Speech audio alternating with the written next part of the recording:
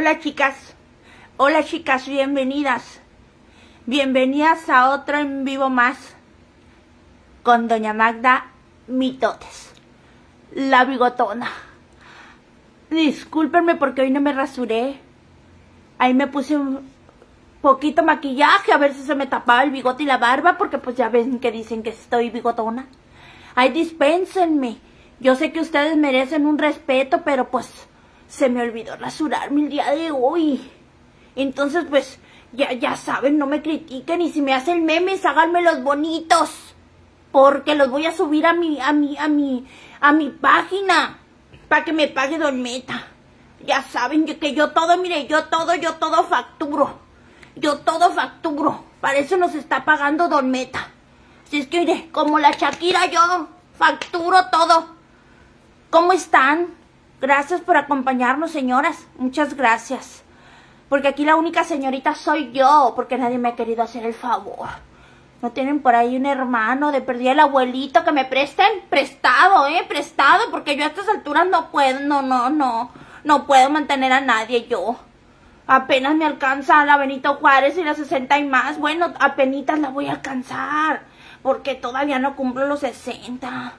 Déjenme saludarlas porque es que no veo. Ay, ya las miré. Ay, Rocío Ruiz, ¿cómo estás? Gracias por acompañarnos. Gracias. Dice Sandra Muñez, ¿cómo es? Es que no veo, chicas, no veo. Blanca, ¿cómo estás? Gracias por acompañarnos. Muchas gracias por estar aquí con doña Magda Mitotes. Les iba a traer a mi hermana, pero no quiso salir. Dijo que no, porque no se había rasurado tampoco. Dijo, sal tú, pues a ti ya te conocen. ¿Qué más da? Dije, pues sí, ¿verdad? Aquí la factura soy yo. Gracias, Santibáñez, buenas noches. Dice que gusto estar aquí. Ay, gracias por estar aquí, amiguita. Muchas gracias. No les invito café porque no me gusta el café. No me gusta, me duele la panza. Yo creo que porque traen muchas lombrices. Es que esas lombrices, es que no las puedo leer bien. Plebes escriben muy rápido. Verónica, ¿cómo estás? Nancy Flores, gracias por acompañarnos. Patricia González, no te rías de mí, porque me pongo nerviosa. Me haces que me ponga nerviosa. Ya no voy a querer salir después. Y ya saben que yo soy muy penosa. Y luego me voy a andar escondiendo. Gabriel Valle, buenas noches, me encuentro muy malita. Dice, ¿para qué escuchando? Dice, para no pensar en esto. Amiguita, ¿cómo te sientes? No te preocupes, vente aquí con nosotros al chisme. Te voy a llevar una esquita con chile para que te alivianes. Porque dicen que el chile no se aliviana a todas, ¿o no es cierto? A ver, díganme aquí que no es cierto. Díganme, aquí hay muchos que saben de eso, Aquí hay muchas. Yo no sé, porque aquí la única señorita soy yo. Nancy, gracias por acompañarnos. Irma Medrano, Lisbeth dice, qué bigotona que andamos, amiguita. Te da envidia mi bigote. Ay, amiga. Ponte bergamota para que te salga también. Mira las gotitas de bergamota. Uy, amiga, hacen maravillas. Mira, esta barba te va a salir. Yo me eché en el pelo, pero como se me escurría para la cara, pues hasta bigote me salió, amiga. Ten mucho cuidado, si ese es el champú de bergamota, te va a salir pelos hasta en el... Ay, amiga. Ah, no, es que ni modo, es que o tienes acá y te salen en todos lados, pero pues ya ves. Es que déjenme leerlas porque no veo bien, no veo. Vicky Caldera, buenas noches, gracias por acompañarnos. Tianguisito. Ay, el tianguisito, ¿dónde está? Tiene unos dientitos. Los dientitos del tianguisito, ¿dónde están los dientitos? Doña Magda, que andamos en el mitote. Ay, amiga, pues es que hace falta. El chisme a esta edad es lo único que nos revive. Porque pues no hay otra cosa que nos revive a estas alturas, ¿tú crees? Déjeme leerlas despacio porque no las alcanzo, van muy rápido. La verdad, si te pareces a la de esta, dice... No, amiga, yo soy única e incomparable. Mira, acabo de venir de compras. Mírame mi collar.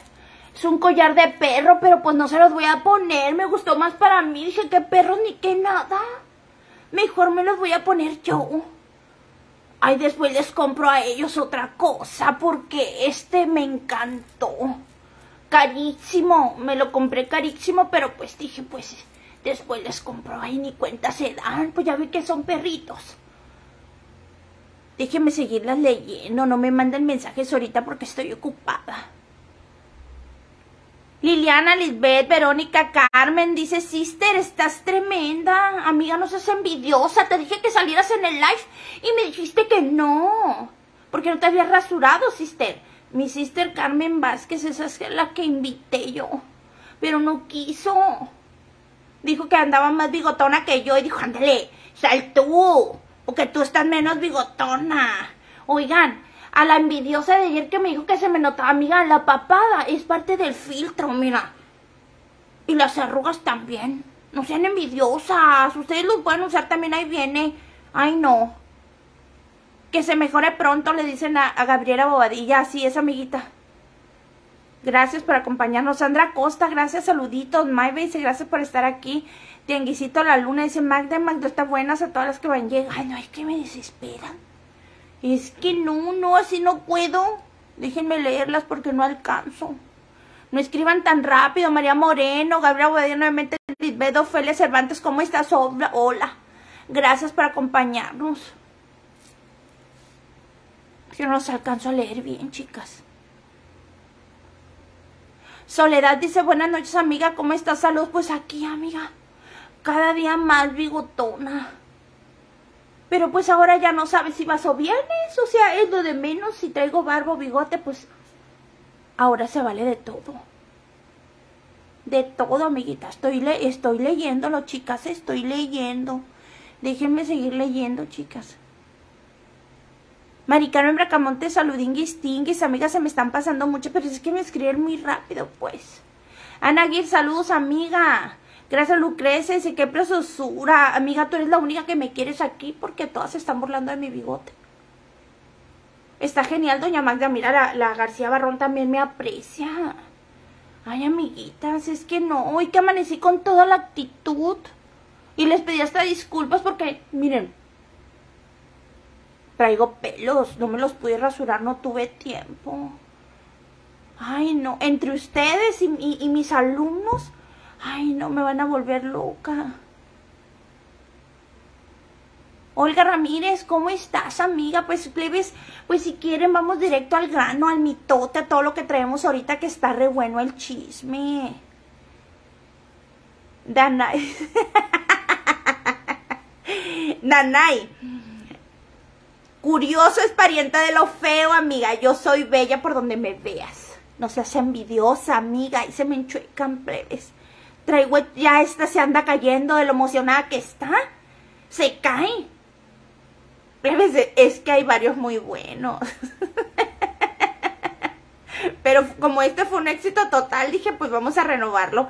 Recuerden dejar su dedito, dice la lunes. Gracias. Aris, ¿cómo estás? Dice, estás más guapa que... ¡Ay, amiguita! Te acabas de ir.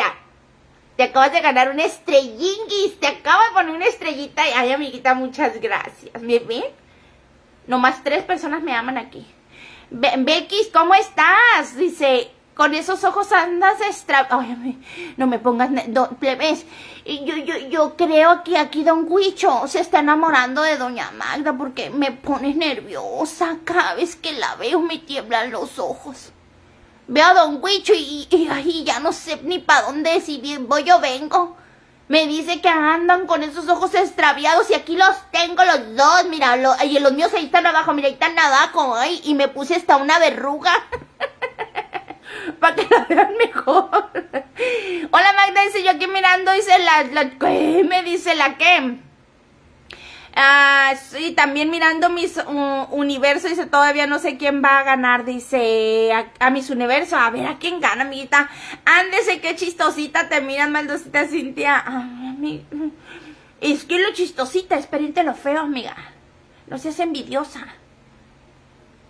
Lo único que tienes que hacer para estar igual yo de bella y de cejona, sobre todo con esta ceja perfecta que me hago, era perfecta la ceja.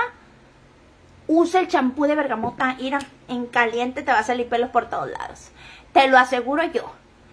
Ya ve que uno se baña, plebes, y se está enjabonando ahí el greñero.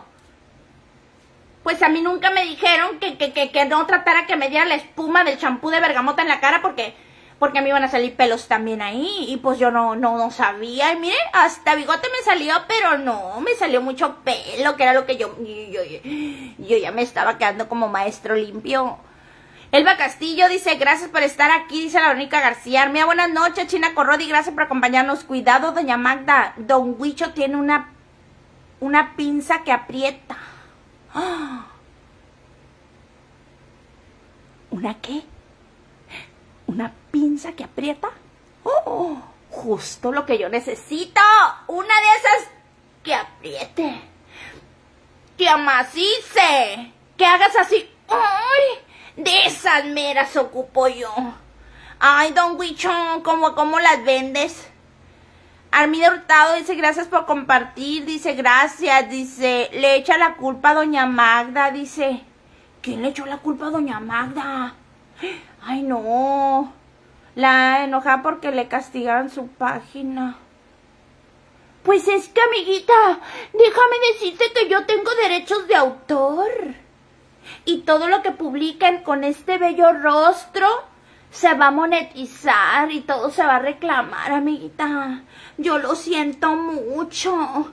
Hoy salí con cara de pena, perdón, para que me vieran lo hermosa que estoy, pero pues yo no tengo la culpa que no me soporten. Aquí está mi verruga, amiga, mira, aquí está mi verruga. Estoy más hermosa sin lentes, bella como una doncella estoy yo. Ahí está mi verruga, miren. Y está mi bigote imparable, chicas. Pero no las veo. No las veo así, a ver. Ay, así sí las veo. No es piercing, amiguita, la mía es una verruga natural, no seas envidiosa, señora Elizabeth Galletas. Señor, aquí la señora Elizabeth Gallego ya me habían dicho que es muy envidiosa. Cuando quiera le digo cómo se la puede hacer, señora Galletas. Es que no las veo bien. Le echa la culpa a doña Magda. Dice, pues, yo lo siento. Que haga sus personajes ella si no quiere. Si no quiere que le anden castigando sus paginuchas de quinta. Así dice la señora. Pues yo le voy a contestar igual. No aguanta la mujer. Ya me anda diciendo que me va a hacer memes y que soporte, que porque soy muy pendeja. Ay, dije, esas son las que me gustan. Mira, si yo me río de mí, que no me ría de ti, pendeja. Ay. Dice, ese bigotito de Pedro... No, amiguita. Oh, sí es de Pedro Infante. Yo pensé que era mío. Ay, amiguita. Hoy ando contenta, amiga. Hola, plebes. Dice, voy saliendo de la chamba. Dice la Trini. O sea que nos estás diciendo huevonas, amiga. Oye, Magda, dice, me tienes a risa y risa. Póngase pañal, amiga, no se me vaya a miar. Y luego después me vayan a querer a mí cobrar la sala a los colchones miados. ¿Cómo estás, Roberta? Saludinguis tinguis, eres la pesadilla de la Casimira. Dice, pues lo siento, esa señora es envidiosa por todos lados, todo envidia. Y si no, pues va a ir a hablar a la tropa para que vengan y la ayuden porque sola no puede la doña. Pobrecita, pero no hay que darle publicidad. Ya le dimos mucho como estafadora, ratera, nalgas prontas y de lo que sea. Vergüenza le debería de dar que todo San Luis le conoce las nalgas. Ay, yo quisiera que me las conocieran a mí. Hazme publicidad, amiga. Yo quisiera que me conocieran mis... Ay, no, ¿verdad? Tengo que portarme bien. Es que no sé quién me quiere quitarlo, señorita. Please. Ayúdenme con ese problema, porque para mí es un problema. Gracias, García Barro, no te estés riendo de mí. Si no, ya me voy a ir y ya no voy a andar contando mitotes. Ya no. ¿Cuál dice está la Miss Universo chica? Pues yo no sé cuál. El bigote está de moda, maldosita. Somos mexicanos y sobre todo, mira, facturamos, amiguita. Claro que sí. Presente maestra Trini Gastelum. Dice, ay, qué bueno, amiguita, que andas por aquí. Muchas gracias. Dice, un saludo a Don Huicho. ¡Ay, qué emoción! Me saludó Don Huicho. Ahorita va a venir la estrellita y me va a picar el fundillo por andar ahí de alborotada con Don Huicho. Ay, no, no le digan a la estrellita porque ahorita se me va a aparecer. Es que tiene que usar los lentes de la que casi no... Amiguita, es que yo casi no veo y no es broma. Tengo que hacerle así, no veo.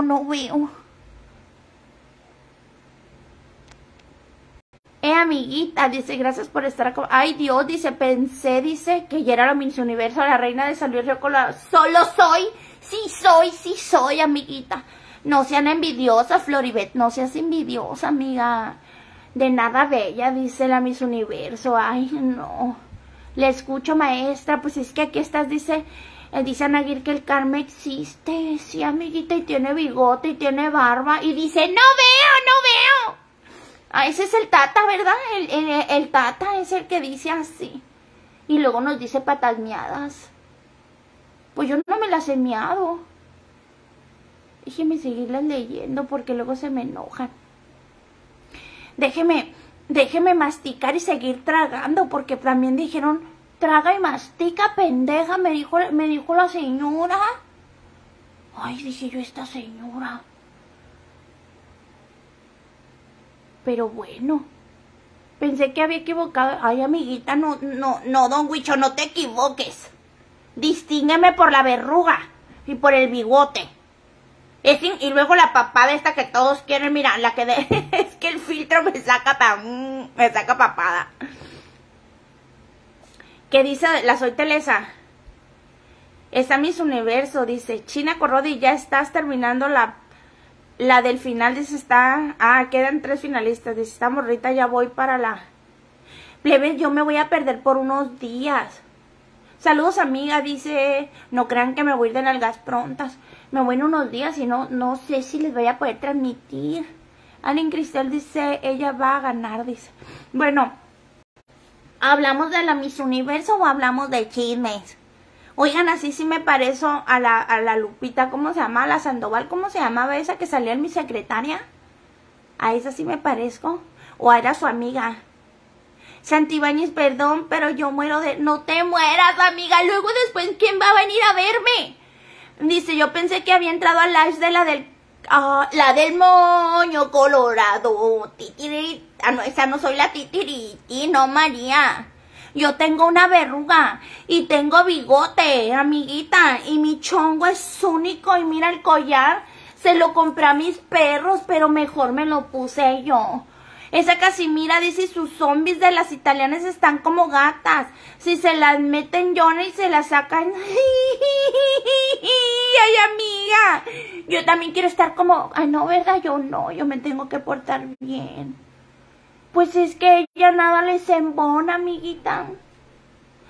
Que si no salía, porque no salía. Si ahora que salgo, porque salgo.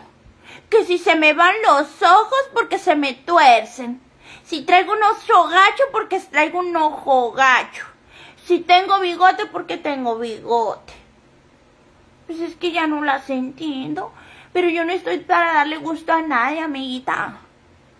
Pero se hacen las vecinas, creen que la sacó el video del YouTube. Dice que te enojaste porque la casa publicó. Dice, no sabiendo la endeja que aquí fue la entrada triunfal de su presentación. Bueno, primero que nada, déjeme decirle... Que yo me presenté aquí en los YouTube, no en los Facebook. Y después me fui a desmaquillar al YouTube. Pero yo tengo derechos de autor en los dos lados.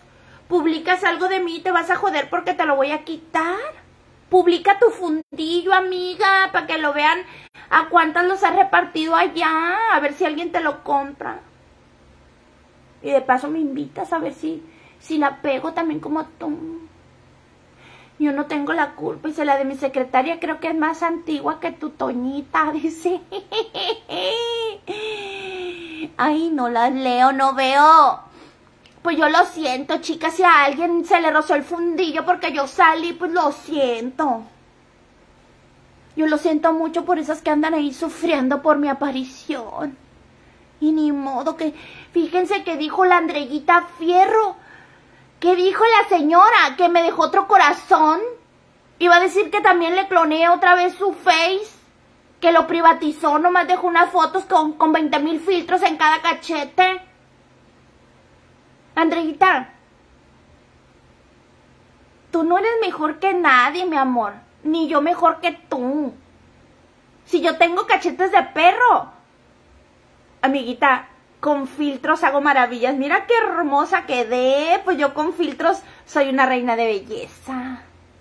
Lo malo es que yo no vengo a competir ni contigo, Andrellita Fierro, ni con nadie de esas señoras que andan ahí con el fundillo rosado. Yo vengo a divertir a mi gente, a la que está aquí, a la que quiera verme y a la que no, pues que le vaya bien. Que no te llegaban ni a los talones. No, amiguita, porque estamos en diferentes niveles. Ya vi una foto donde estás ahí con el doctor Chapatín a un lado y no te ves de una Dulcinea. Te puedo decir infinidad de cosas de lo que yo vi, porque pues yo a usted ni la conozco, oiga. Usted viene y se mete a mis lives y luego dice que soy yo la que va y le clona los Facebooks a usted, pero usted es la que sola viene para acá. Yo no le invito, yo a usted jamás le había dicho, yo ni le había mencionado, si es que usted no anda ahí diciendo cosas de mí. Parece que usted es la que me pica el fundillo por las noches, que sabe todo de mí. Por eso a veces dije yo, oye, esta señora yo ni la conozco. Sí, la maldita es una hermosa, dice por donde la miran. Leticia, todo tengo bello yo, los ojos nomás, dice, ay, don Huicho. Vean a don Huicho. Dice, esa Andrea Ferro no sabe que aquí se hace la oxisa, dice que no sabe que allá, pues es que allá me dice que no es cierto. La voy a bloquear para que vaya y se haga otro face y para que entre a mirar de otra manera. Y Irán, ¿cómo estás? Que Dios la bendiga, gracias, hermosa. Ganó mi Susa, dice la Soy Telesa. Ay, nos ganó el reinado, amiga. Se parece a Emma Coronel, bien hermosa, dice. Y con estos cachetes soy preciosa, soy hermosa por donde usted me vea. Dice, andan de metiches. Ay, ella siempre, amiguita. Una señora fue y les dijo, oigan, pero es que yo la veo como una mujer cualquiera. No, amiguita. Nadie tiene esta preciosura que tengo yo y estos ojos que todos quieren. Que de repente me bailan y se me van para allá y para acá, pero no cualquiera los tiene, amiga, no cualquiera. Es que no, plebes, es que así es la cosa aquí en las redes sociales. Ariel Cristel dice, ya ganó USA, dice. Sí, dicen que está ganando. Bueno, plebes, le voy a dar contexto del chisme porque aquí nos la vamos a pasar hablando de Miss Universo. Dice la Grisel Cervantes, me encantas. Ay, amiga, muchas gracias. Y eso que no te he imitado al niño del Oxxo cuando hace... el niño del Oxxo. Don Huicho es hermosa, besos. Mira, Don Huicho. Estrellita, aparécete, mija. Que Don Huicho me anda tirando con todo. Y yo se me andan torciendo los ojos, amiga. Ay, no, Don Huicho me está poniendo nerviosa. Dice, viene y deja sus corazones una vez, error. Dice, no, amiguita, yo creo que de error ya se pasó de lanza. Porque cada ratito viene y me deja corazones y le tomé captura para que luego diga que no es cierto la señora. Nunca han querido, amiga. Nunca han querido. Ahora me amenazan con que me van a hacer memes para que aguante. Dije yo, tú hazme memes y yo los monetizo. Y hasta me los publico, pues si yo me río de mí. Ay, estas señoras se quedaron en... Ella debería de ponerse ahí a que otra gente no ande publicando, que anda pidiendo que le reempujen los frijoles, la doña. Es que en plebe yo no soy chismosa, pero si yo suelto la sopa, van a volar los frijoles, garbanzos y don Lupillo de los Yumas se va a enojar. Bueno, les acabo de publicar ahí algo que estuve yo analizando el día de ahora. Pues ya saben que yo soy muy analítica, plebes. Dice la señora Galletas, eres tremenda, Magda. Dice, ¿cómo nos reímos? Señora Galletas, por ahí dicen que usted es muy envidiosa, ¿eh? Déjeme decirle que yo soy señorita, no se vaya a reír de mí. Pero no, señora, yo la respeto, yo no quiero que usted me envidie a mí. Para que un día me invite para allá, para donde usted vive. Pero usted va a pagar todo, ¿no? Porque yo no, pues es que yo con la de Benito Juárez, yo pues usted sabe que yo no tengo mucho dinero. Y pues, ahorita, sí, pues es que iba a pedir dinero con lo del niño este que se enfermó, de la señora, del Dylan. Pero me descubrieron, entonces no pude hacer mis centavitos, doña Elizabeth. Y dije, con me voy a ir de vacaciones, pero pues no pude. Pues ya ve que quedé bien gastada ahora en la posada que me invitó, ni fui. Porque el vato que me tocó, señora Elizabeth, pues yo tenía que regalarle algo bueno y no tenía yo para regalarle tanto. No crean, muchacho, que porque yo soy pensionada gano el mero cheque, no. A mí me dan 600 al mes y la de Benito Juárez. Ya casi me dan volver a estudiar para que me den beca. Me va a llegar más. Y dije, pues señora, pues no voy a poder ir, pero pues ya sabe. Ya sabe, ahí para la otra voy y no quedar tan gastada porque pues tengo varios gastos. Maldosita dice, la otra dice que lloran las mujeres facturan. Sí, amiguita, yo facturo. Ya estoy facturando porque todo este año ya se va a pagar impuesto. Y pues con los millones de dólares que voy a ganar aquí, porque me acaban de decir, pero acérquense para decirles aquí cerquitas, plebes, para que no oiga la gente. Me dijeron, fíjense bien lo que me dijeron, que me hiciera una only. ¿Ustedes qué dicen? ¿Creen que la pegue? A ver, ustedes ayúdenme, aconséjenme. Ahorita que ando de buenas, me animo a hacer una only, porque dicen que pagan muy bien. ¿Ustedes creen? Ahí me invento yo filtros para verme espectacular como la Shakira. Porque dice, pues es que miren, yo no quiero quemar a la Kareli Ruiz, pero yo estoy mejor que ella. Pero imagínense yo, ¿cómo me voy a ver? ¿Cómo me voy a ver yo quemando a la Kareli Ruiz? No, pobre Kareli. Yo voy a ir, pero yo lo voy a hacer así como muy inocente. ¿Cómo la ven ustedes? ¿Cree que con mi Oli la hagan? Pero no le cuenten a nadie porque luego me van a ganar el jalón. Leticia, ayúdame tú, Leticia Valderrama, a hacer mi Oli. Déjeme seguirla leyendo porque casi no la leo. Norma Cortés, saludos, amiguita. Dice Belkis, dice, no compares, amiga, aquí la Magdita ya ganó, mira qué chulada bonita, amiguita. Es que no aprecian mi belleza, de veras, estos pinches lentes me andan tapando las narices, no puedo ni respirar. Está tremenda la sister, te pasa, es que no quisiste salir, amiga. Te dije, hermana, sal conmigo. Pero, ay, no, pues no te rasuras a tiempo. Y te dije, rasúrate para que hagas el live. Y como nos parecemos mucho, van a decir que sí soy yo.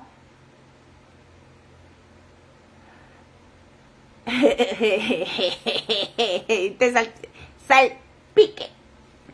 La salpique. Pues lo siento, amiga. Yo tengo derechos de autor. Y lo siento. Déjenme decir. Me quiero estornudar, chicas. A mí se me hace. Fíjense bien. Yo no soy tonta. La Estrellita se metió al Facebook de Don Batman para enamorarme. Y luego después andarle armando escenas de celos. Luego le va a andar rompiendo puertas también al Batman. Yo no soy tonta. Soy señorita, pero no soy tonta, no soy tonta.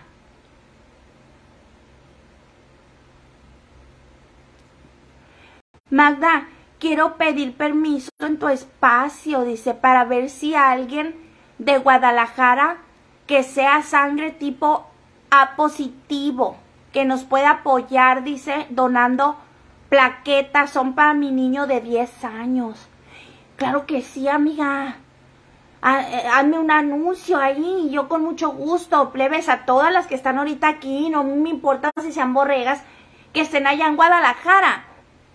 Lisbeth necesita sangre o no, es A positivo para el niño o plaquetas, dice, para su niño que tiene 10 años. Hay que hacerle el anuncio para la gente que está en Guadalajara, la apoye para su niño. Ya tiene tiempo su niño malito de Lisbeth. Hazme el anuncio por inbox, amiga, y te lo subo. Marisela Nava, ¿cómo estás? Buenas noches, amiga. Ando en modo calmado ahorita, amiga. No quiero pelear con nadie yo. Vergüenza le debería de dar que el Lupillo no le da ni para pagar la aseguranza del carro. Dice que todas quieren que tiene un marido, vale berenjena. Amiga, si no tiene quien le reempuje los frijoles y no tienen que entretenerse, se entretiene conmigo. ¿Crees que el marido le va? Ay, no, ese Lupillo Riverside de allá. Ay, no, ese Lupillo. Sí, señora Galletas, ¿qué me aconseja? Que sí la haga. Dicen que me va a ir muy bien. Es que usted no sabe. Yo me confecciono mis calzones y me los hago bien bonitos. Mire, le pongo un montón de holanes. Porque no dejo nada a la imaginación. Usted sabe que eso que atrae más a los hombres, pues. Porque de qué sirve que salga con unos calzones como la Kareli Ruiz. No, pues no me van a querer dar nada. Por eso le digo que yo voy a hacer la Only, pero yo no quiero pagar a la Kareli. Esa Kareli Ruiz, mi respeto, está muy bonita. Es que ella no me ha visto a mí, pues. No, un día les voy a enseñar mis calzones. Y si quieren que les haga, plebes, les hago, están bien bonitos mis calzones. Ustedes no se fijen, ya después se los modelo, ahorita no pidan, ¿no? Es que no me deja ver tanto mono. Sí, amiga, yo no quiero opacar con mi belleza a la Kareli. Amiguita, no, no, amiguita. Yo todavía no me dedico a regalar la caricia, amiga. Apenas, es que me aconsejan pues que haga la Only, pero yo no me animo. Yo digo a lo mejor que voy a tener tanto éxito que después ya no voy a querer trabajar. ¿Te imaginas tú? Vendo camotes, plebes, yo. En la iglesia de aquí del padre de allá arriba del padre de Jeringas. Ahí. Vendo camotes, ahí me da permiso el padre. Y me va muy bien. Muy bien me da. Entonces no creo que la Only me vaya a dar tanto para yo dejar mi puesto de camotes ahí en la iglesia. No creo. Y si me da, pues imagínense. No, ni calzones, ya me voy a hacer, ya los voy a ir a querer comprar allá en la Victoria. Allá una vecina mía me dice que ella se los compra allá en la Victoria. Pero yo le digo, pues no, yo me los compro la tela ahí en las parisinas y con eso me los hago. La Victoria es muy cara, porque ella me dice que le salen muy caros los calzones ahí con la Victoria. ¿Ustedes sí saben dónde es eso? Ya ves, aquí me están diciendo que si me haga la Only. Es que eso, déjenme rascarme la nariz, plebes, porque traigo comezón. Ojalá, dice, que consigas todos los donadores que ocupen. Ojalá, más a ratito le vamos a subir ahí su anuncio para que si alguien conoce y tiene, la verdad, ese tipo de sangre, vayan a ver a la señora Lisbeth.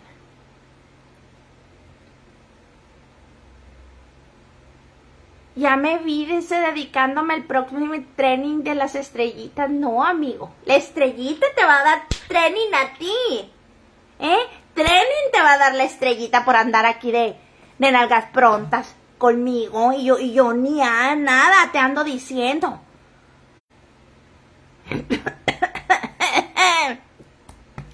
Ya esos 60 años me hacen que me ahogue, plebes. Si se parece, dice, amiga, a ver, ¿a quién me parezco? No anden allí calentando terreno, yo soy única. Ay, no veo, chicas. Es que a veces, plebes, como que los ojos se me hacen para todos lados y no los puedo coordinar.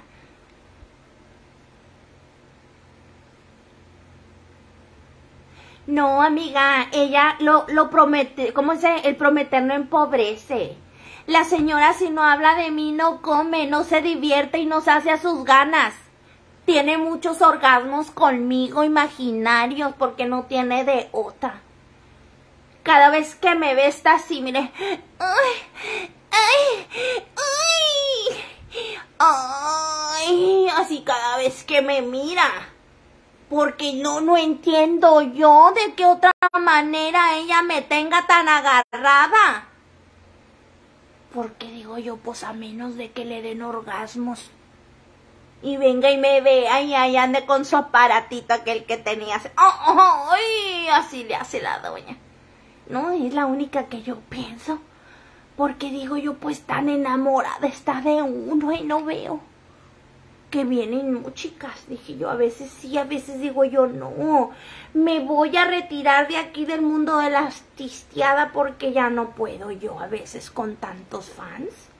Y menos con esta señora. A mí no me gusta eso, pero sí me asustaron cuando me dijeron, Magda. Y le dije yo, ¿qué, amiga? Le dije, esto es chisme, me va a contar un chisme. Ten cuidado. ¿Por qué, amiga? La Casimira se excita contigo. ¿Cómo, amiga? Sí, cada vez que ve tus videos, la doña se excita. ¿A poco? Ay, no, dije yo, ya me está dando miedo. Sí, tiene orgasmos contigo, amiga, cuídate porque a ella le gustan las mujeres y te está enamorando. Dije yo, Dios, ampárame, gran señor. Dije, sí, a la cuca la miraba yo y le sacaba la vuelta. Ahora imagínate esta señora. Uy, no, que cada vez le aplastas el ombligo y se le viene un orgasmo. Dicen, ay, no, dije yo, pobrecita. No, gracias, García Barrón, que Dios me ampare. Ay, tengo mucha comezón. Maldosita, le faltó el saludo a la amigocha, dice besos hermosos. Ay, besos hermosas. Hermosas. Es que, plebes, me acaban de quitar los alambres del hocico y ando rara. Por eso es que hablo así. No traigo alambres en el hocico ahorita. Que me dijo el doctor, ya te lo tienes que quitar, Magda, porque si no te los quitas te vas a quedar molacha. Ay, no, dije yo, dicen que las molachas tienen mucho pegue. Oiga, doctor, yo tengo una vecina que es más grande que yo, pero yo soy señorita y ella es señora. Yo tengo 38 y ella tiene como 60, algo así. Y no tiene dientes.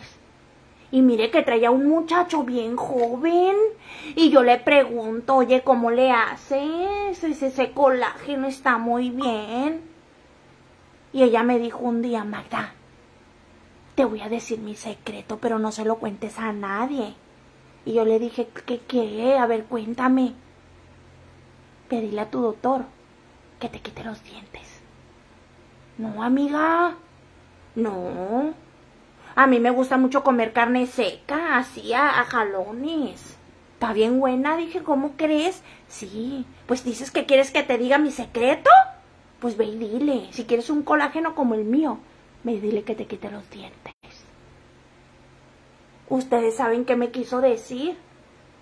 Pues es que yo no le entendí, pero yo no voy a perder mis dientes. No.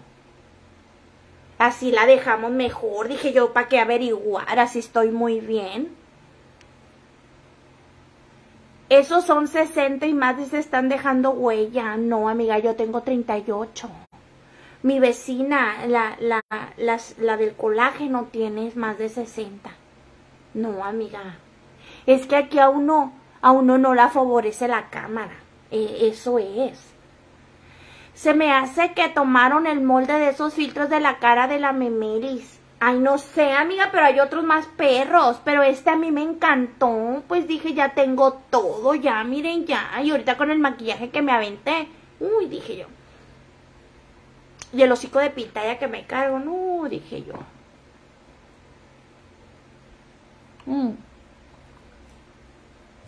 A mí me queda guanga la vecina ahorita.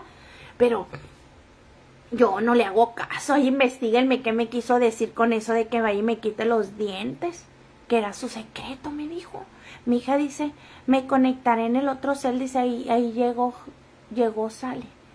Pues está bien, amiga, me meo, no, amiga, no te mees. No te mees, amiga. Por favor, amigocha, amigocha, dice, amigocha, ¿dónde debo? A Lupillo, dice, digo, ¿a quién? A Lupino, digo a Lupillo, dice, amigocha, ¿dónde debo? ¿Tú le debes algo a don Lupillo? Dice, la leo, chicas, la leo. Sí, señora Teresa, yo la leo, chicas, la leo.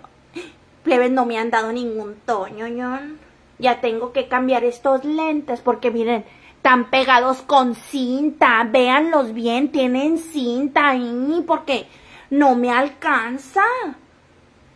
La Benito Juárez nos llega cada 2 meses. No, y con mi pensión de 60 al mes no alcanza 600 pesos. Plebes, apenas para las tortillas.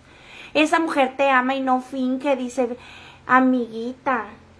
Es que ella, ya me dijeron que se excita viendo mis videos. Por eso es que le bailan los ojos cuando está por aquí. Ay, santo cielo. Dije, voy a tener que hablar con su marido. Y darle algún consejillo para ver qué se puede hacer con ella. Porque a mí me da miedo. A ver, dice mi hija, a muchas les gusta el complejo B. No me hablen con trabalenguas o con acertijos. El complejo B, amiga, no. Yo nomás conozco uno. Y duele re feo, amiga. Son inyecciones. Tus videos son para ella, dice dice por pone, dice. Y ahora que te presentaste diario quiere tener cachondeo. Me asusta. No, es que yo creo que sí me voy a tener que ir a hacer la only porque pues yo creo que aquí ya me están asustando. Esa mujer te ama, dice, y no finge. Bien cochina, dice, haciendo Santa madre, me asusta. No, eso sí que me asusta y no me gusta. Hola, amiguita, dice, saludos desde Aguacaliente, dice la Isabel López, dice, Moncada María, amigocha, ¿dónde? Amiguita, es que no sé cuánto le debas tú a ese hombre. Si es el Lupillo de los Yumas, pues ve y pregúntale allá donde trabaja el hombre. Ya ves que ellos trabajan en el oro blanco, dice. Que si sin dientes vas a hacer un mejor trabajo bucal, dice. Mija, ¿cómo? ¿Qué dijo la Lunis? A ver, amiguita, dice que si yo me quito los dientes voy a hacer un trabajo bucal. No, amiga, yo no trabajo con la boca. Bueno, sí trabajo con la boca porque pues hablo en mi trabajo, amiga. Pero yo no voy a perder mis dientes. La vecina se los quitó todos. Bueno, los que le quedaban porque yo tengo 38 y ella tiene 60 y algo. Para no hacerla quedar mal. No veo, plebes, no veo, a ver. Es que no las alcanzo a ver a veces. Saludos, dice. Mija, a ver, explíquenme lo del... A ver, plebes, vamos directo al chisme. Ya no quiero hablar yo ni de la vecina ni del colágeno. Silvia Rodríguez, saludos hasta San Luis Potosí, amiguita. Muchas gracias por acompañarnos aquí al chisme. Bueno, estuve yo analizando como buena persona que soy el en vivo del Paponas, plebes. Y ahorita estaba viendo unos tweets que me mandaron, así se dicen, ¿verdad? Tweets. De allá del Twitter. Y dijeron que la Jerry le está tirando a la Sol. Ya le mandó decir, es que ella primero me dice, o sea, que hable de la violencia contra la mujer y después que ya no, pues es que yo ya no le entiendo, dijo. Miren, Juan Verduzco dice, plebes, ya llegué, soy la Trini, dice, ay, Trini, gracias por regresar, amiga. Entonces dije, bueno, ellas sabemos que esta niña de esta chamaca ¿cómo se llama, plebes? No crean que es la edad que se me va el avión. Lo que pasa es que no conozco muy bien yo a esta muchacha. Bueno, a la Jerry. Dice la Jerry que no, o sea, ella siempre ha hablado mal de la gente. Y ahora dice, pues primero me dice que hable de violencia. Y ahora que hablo me dice que siempre no, pues es que ya no le entiendo. Y fue y lo tuiteó allá en el Twitter, pues allá se la van a acabar porque allá sí hay pura gente adulta. Ahí es raro el adolescente que se mete. Y allá casi siempre hay cuentas de políticos y de licenciados y cosas así. Allá el Twitter es otro pedo. Pero pues bueno, la niña empezó a decir y pues ya ven que soltó la boca, paponas. Yo lo vi y la verdad sí, la Sol dice que ambos fueron tóxicos, que también la Yeri es victimaria. Así es, Lunis. Ahora, yo me hago una pregunta. Dicen que tanto peque que le agarra la pata a la vaca, como el que algo así, no me hagan mucho caso a mí. Como el que desvive a la vaca. Si usted sabía como amiga, porque todas las amigas de la Yeri dicen que sí saben. Ay, disculpen, que a veces se me va el avión.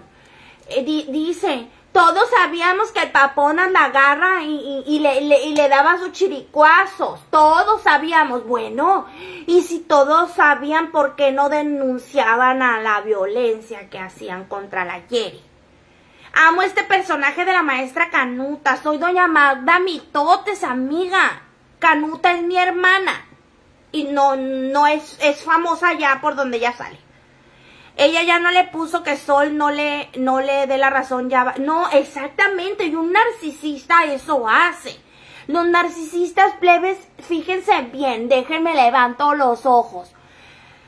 Los narcisistas siempre quieren ser protagonistas. Saludos, Betty Alameda. Protagonistas. Siempre quieren tener la razón. Siempre ellos quieren ser el centro de atención de toda la gente. Y si no son el centro de atención, se molestan. Pero ellos siempre tienen que ser los primeros. Y si en este caso tú fuiste primero, que él busca vengarse de la peor manera. Que es lo mismo que está haciendo Yeri. Orgullosos. Son posesivos. Valga la redundancia con qué lo voy a comparar, pero es hasta un modo territoriales. Marcan casi como los guaguaos los territorios. ¿Qué acaba de pasar con una muchacha de Nicaragua, creo? La desvivió su marido porque estaba obsesionado con ella y ella le había hablado de una separación. Cuando Paponas dijo, yo también dije varias veces que no sé si sonara amenaza, pero que la iba a dejar.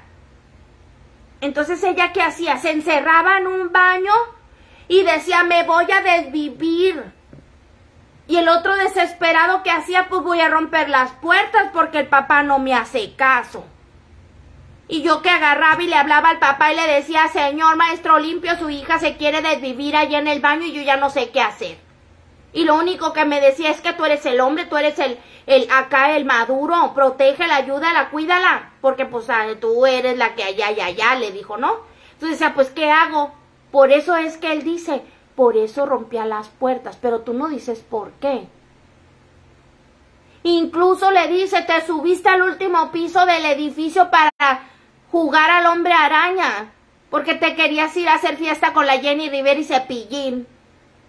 Ay, no, dije, esta criatura cuánto sufrió. Entonces, uno que ya sabe de esas cosas, sabe perfectamente que esa niña sí es narcisista. Porque en esta vez, ella no solo lo engañó, sino que mojaba la brocha con 2, 3 y luego se la daba a Paponas. Y no obstante, le dijo, tengo un hijo y tú te vas a hacer responsable de él. Y dijo Paponas, pues, ni hablar. Pero el día que él se besuqueó con una fulana allá en un antro en los Mazatlanes, entonces sí le dolió. Pero esta se acostaba con los tipos. Esta sí le daba de lleno. ¿Y qué dijo, no? Pues ahora sí me dolió y te voy a acabar en las redes sociales con todas mis seguidoras. Y quieras o no, le guste a Dolmeta, eso es incitar al odio, convocar a la gente para que vaya y reporte. Yo lo sé bien, eso sí, a mí nadie me lo va a decir, yo lo sé bien. Entonces Papona dijo, ¿qué hacía? Entonces le decía, cálmate, cálmate, cálmate, y le daba sus cachetadas y ella no respondía porque estaba fuera de sí. Y que una vez sí alcanzó ella a dañarse, pero miren, bien decía mi vecina, la de aquí, no hay loco que coma lumbre, Magda. No. todo lo que hacía era para someter a su voluntad a Paponas. Si me haces algo, me desvivo. Si te vas, aguas y me desvivo. Pónganse a pensar si todo eso hubiera pasado. Ahora, Alexa, Sol, el papi Cuno, el Leo y toda la bola que andaban con ella. Es que me pique el bigote porque no me he rasurado. Todos sabían del maltrato físico y psicológico que sufría la chamaca. Si es el maestro limpio, es el papá de la Yeri. ¿Por qué no fue y la denunciaron y la agarraron? Vente, amiga, porque te queremos, te amamos y te empoderamos y todo el carnaval es tuyo. Vamos a denunciar que te está maltratando Paponas. Porque ellos estaban donde les convenía. La muchacha no dice como dice la otra. La voz que se escucha parece que es la del vecino en ese video. El trueno entre el papá y la Yeri, dice, fue una crónica previamente anunciada por la misma Yeri, dice, el Paponas. De hecho, te voy a decir una cosa. Antes de que ella saliera a decir, ay, plebes, es que este collar está divino. Toda una disculpa para tu voz, dice, es miau, muy bonita, así como estás hablando, me gusta, pero bueno, espero y no te moleste. Amiguita, la Yeri miau. Te pido una disculpa, pero tu voz es muy bonita, así que como estás hablando, no te gusta, amiguita Marta Ponce. Ay, amiguita. Pi, pi, pi, pi, pi, pi, pi, pi. Qué bueno que espero. No, amiga, yo no me molesto, y menos contigo que eres una seguidora de hace mucho tiempo. Con papá y padrino dicen, no deben de, es que la Martita Ponce no le gustó mi voz. Plebe, si al cliente lo que pida.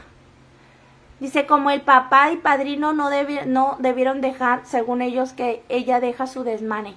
No, amiguita, déjame decirte, déjenme hablar ya como yo hablo, porque la señorita aquí de Marta Ponce no le gusta mi voz. Entonces, es que este es un personaje, amiga. Soy divina yo. La señora Sol no tiene necesidad de someterse a los caprichos de esa morra. Con pedos emocionales, dice, está siendo objetiva y neutral, dice, y para la MOA es estar en contra. Bueno, déjenme inspiro para hablar como yo hablo. Bueno, déjenme decirle a lo que yo pienso. Sol le creo, papita Morales, no te rías de mí. En verdad, dice, tu voz original es muy bonita, pero mejor que muchas locutoras. Sí, amiguita, pero este es un personaje de doña Magda Mitotes. Y soporten. Bueno, ahí está, pues, amiga, si sigo colgando, me dice. Amiguita, yo no sé lo que pasa, casi me dan ganas de ir a tu casa y a ver cómo cambiamos de tu teléfono. Yo quiero la voz de Magda también. Ok, ya, pues, ya. Ya no me hagan bullying. Amiguita, yo hoy no me saludaste, Isabel López. Claro que sí, mira, si quieres regreso al en vivo y vas a ver que ahí dice que sí te saludé. Oigan, déjeme decirle una cosa. A mi punto de vista. Déjeme decirle algo. A Sol León le creyó todo lo que decía la Yeri Miau. Y yo le digo, acuérdense que nosotros le decimos Yeri Miau. Miau es de gato. Entonces, Miau, para no decirle el nombre de su página real, no. Ya ahorita la mayoría le está poniendo la I y la M. Ya no le pone completo. A lo que yo pienso ya le creyó al principio, pero déjeme decirle que cuando Paponas dice, y también hablaste de la señora de las fajas. El señor de las cartas ha dicho algunas cosas que me quedé de wow. ¿Qué señor de cuáles cartas, amiga? Dice, la Jeremiah quiere que Sol esté en su lado, así dice, doña Magdita Mitotes y sus mitoteras. Todas las que están aquí son mitando. Me está aplastando la nariz estos lentes plebes y me está mormando. Miren, déjenme decirle algo. Sol al principio le tiró a Paponas y dijo que sí había sido tóxico, pero cuando ella oyó que Paponas dijo, también hablaste mierda y pestes de la señora de las fajas, y a mí no, así como que dijo Paponas, yo no lo podía creer. Cuando todos sabemos que por Sol, la Jeremiah fue reina del carnaval, porque la que puso el billete fue ella. Créanme que ahorita estoy superando al personaje, plebes, porque con las letras no lo veo bien y me hago pendeja. Y leo y no alcanzo a ver bien el personaje, ¿eh? Pero si no, ahorita me estaba muriendo de risa. Bueno, entonces déjeme decirle. Ella dijo que también habló pestes de Alexa, que habló también del cuno, de cómo la había tratado en España y guaraguara la cuchara. Pero aquí a lo que yo veo y me asombra es que si ya yo le puse así, mire, desglosado digamos que las partes de las que estaba hablando él. El Farad volvió a echarle las cartas a Jerry. Sí, estaba escuchando algunas de esas. Yo creo que esa es la que me quisieron decir de Farad. Bueno, déjeme decirle que yo, con respecto a lo que dicen de las cartas, dicen que Papona se va a ver envuelto en un lío de violencia con muchas acusaciones falsas. Que va a salir, pero bien madreado, pero ojo, que la va a librar porque no va a haber pruebas más que puros dimes y diretes y nada concreto. Porque aquí en redes sociales, miren, hay algo bien importante que a lo mejor aquí no se han dado cuenta. La mayoría de los en vivos de la Jerry Miau los hace casi bichi, desnuda. Dígame si no es cierto. Sí, pero Sol disculpó a Jerry diciendo que ella discutían y se decían hasta lo que no porque estaban estresadas por lo del carnaval. Eso fue tiempo atrás, amiga. Saludos, Ceci Ortiz, gracias por acompañarnos. Es que casi no te alcancé a ver, mija. Entonces, déjame decirte que con respecto a lo que están diciendo, hay muchos dimes y diretes sobre paponas. A Jerry dice, después salió con la tontera de es que me pegaba donde él sabía que no me iba a dejar morete. Pero yo les recuerdo a todas. Acá tengo otro lunar, miren, no me lo habían visto. Aquí está. Ahí está, ¿lo vieron? ¿Ya lo vieron? Entonces, déjeme decirle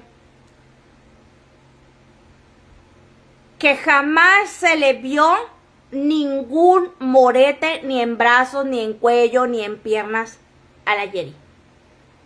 Entonces, también enseñaba la panza. Entonces quiere decir que los moretes se los hacían las nalgas.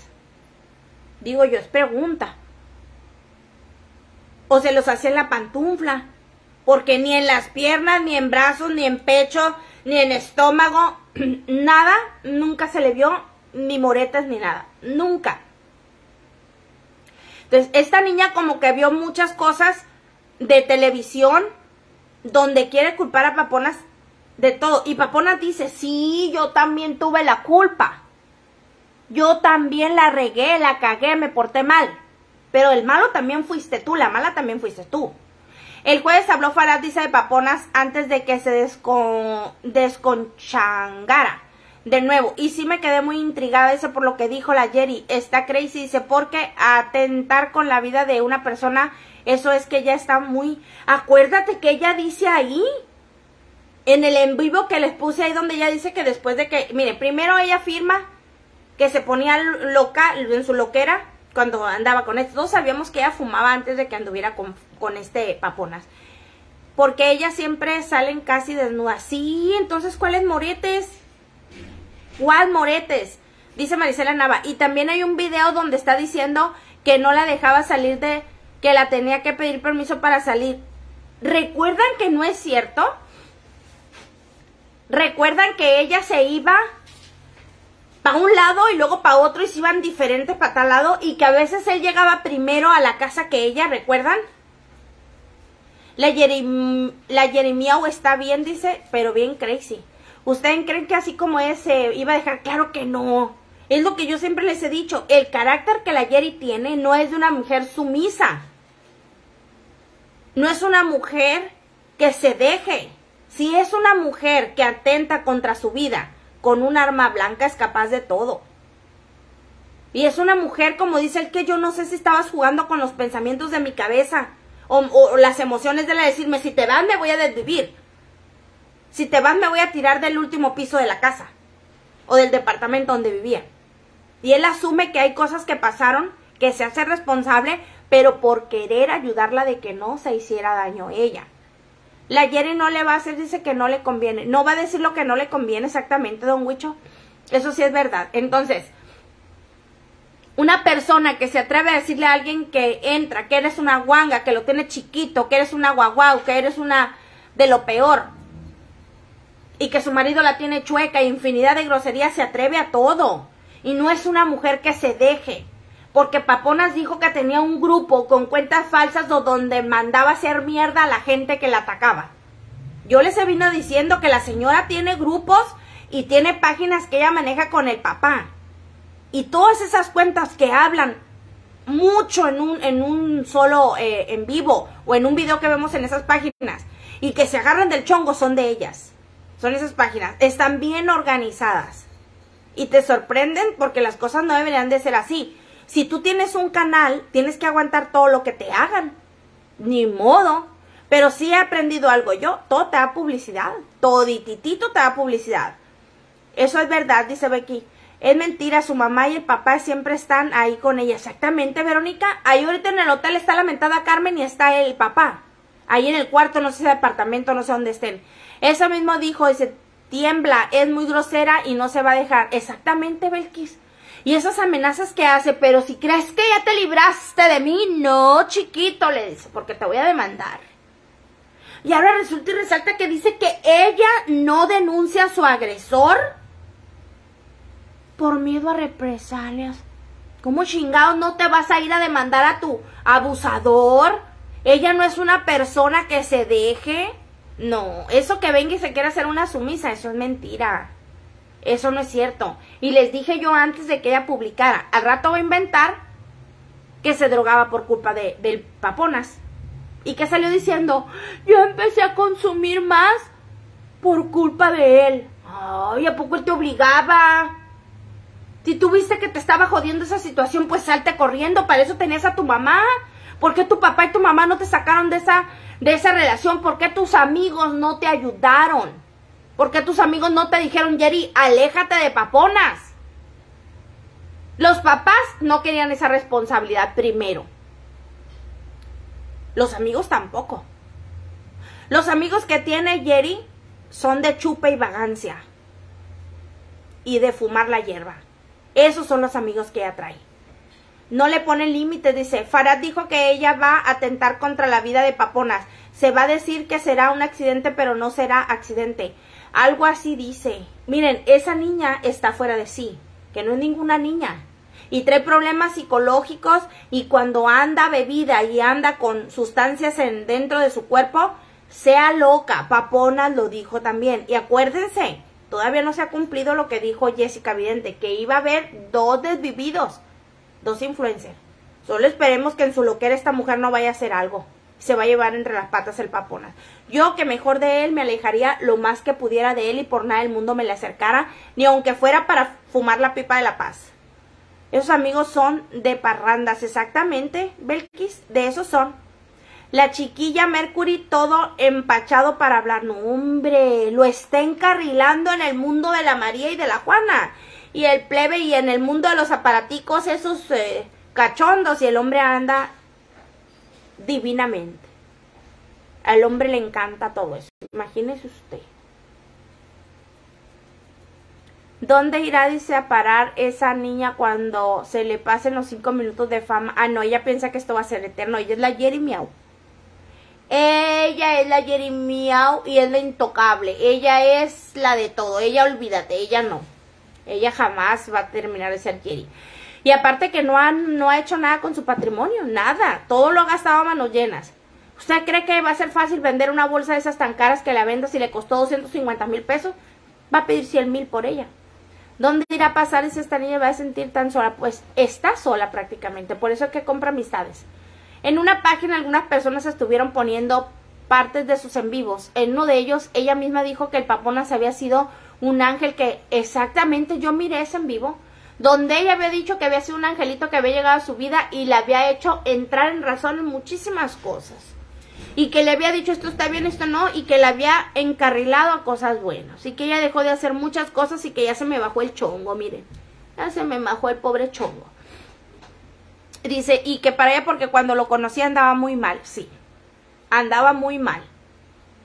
Entonces que no venga ahora a echarle la culpa y que porque mensajes muchos que subió, porque no los subió completos, como él dice, pon toda la verdad.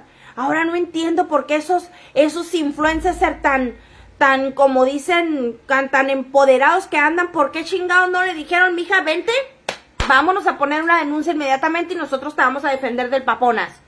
Porque la conocen lo mala copa que es, lo tóxica, ¿no? Dice que en Acapulco se le soltó corriendo por todo el estacionamiento y que fue la peor noche de su vida.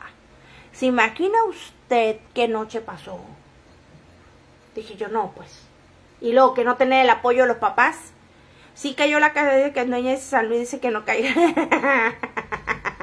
Que no caiga la Jerry, pero no hay punto de comparación, pero Tobar, perdón. Ella tiene 9 millones de seguidores. Pato, ¿te puedes bajar de mi cama, mijo? Bájate de mi cama, corre. Y me hace ojitos, mira, a ver qué le digo yo porque se acaba de subir a mi cama. Entonces, como les digo, ahí así en pedacitos que se los saqué bien recalcados donde él está hablando. Y sinceramente, plebes, uno lo ve y el plebe está siendo sincero. Lo siente sincero. Sí la cagué, sí la regué, también me porté mal, pero tú tampoco no eres buena gente. También te portaste mal conmigo, le dice. Y aparte no tenía el apoyo de los papás. Ya sale una fan de ella que ya no le gustó y saca pruebas de los grupos y audios, así como venden páginas. Pues sí. Mira, las páginas las suben de seguidores. Y al momento de tener muchos seguidores, obvio que las venden y las venden carísimo y luego vuelve a hacer mal. Y obvio, al momento de que venía le dice que son de Jerry, pues de volada se va la gente a seguirla. De todo es el negocio, amiga. También pusieron donde dice que ella lo puede destruir si ella quiere porque tiene muchos seguidores. Sí, en vivo le dijo que ella lo podía destruir a la hora que ella quisiera.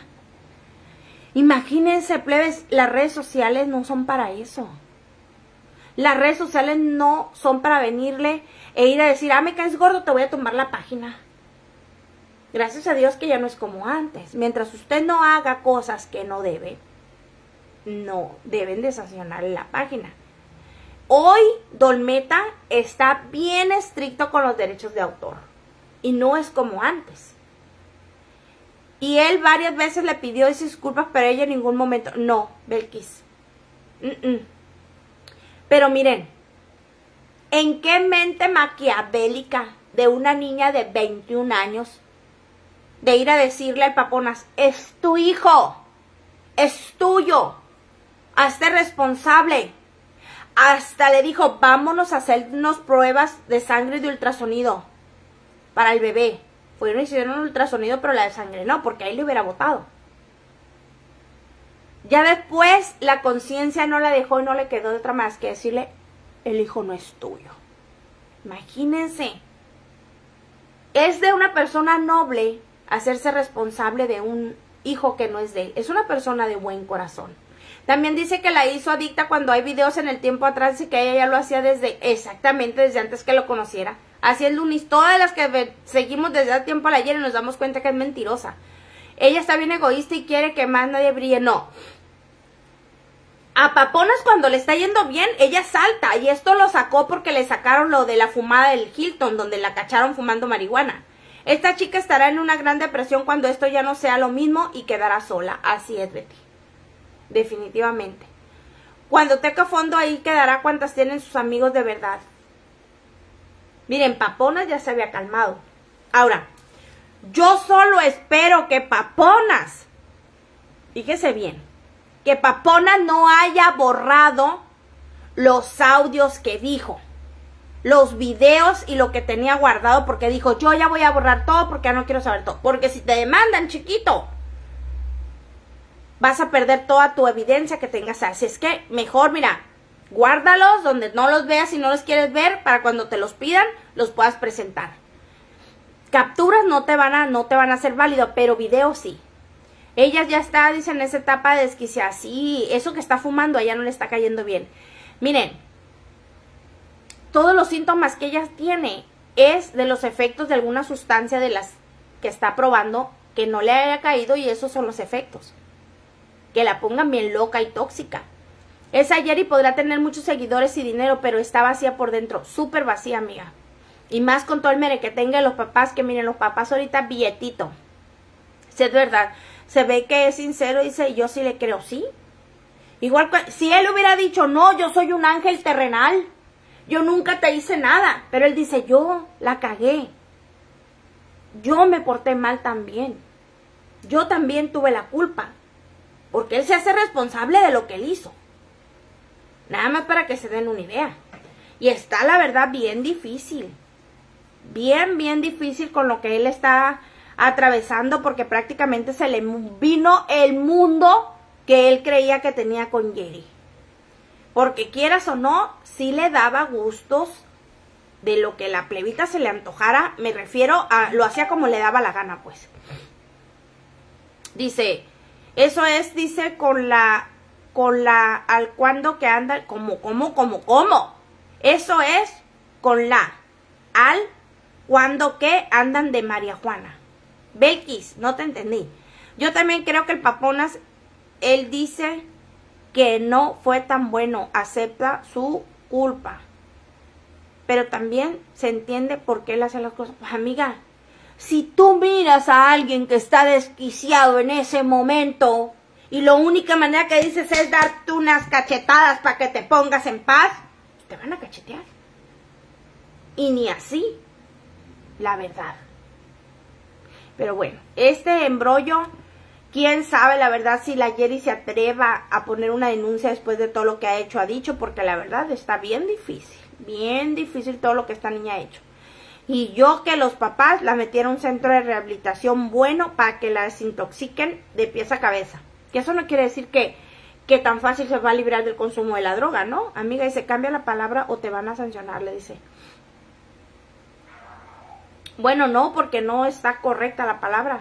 Tiene Juana, tendría que tener la G de gato para poder que la sancionara.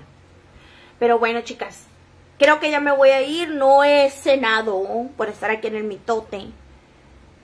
Dice, Jerry sabe hablar, comunicar de manera contundente en sus discursos de víctima, pero el menos discurso de Papona suena más real y balanceado. Bueno, don Huicho, la Jerry habla con odio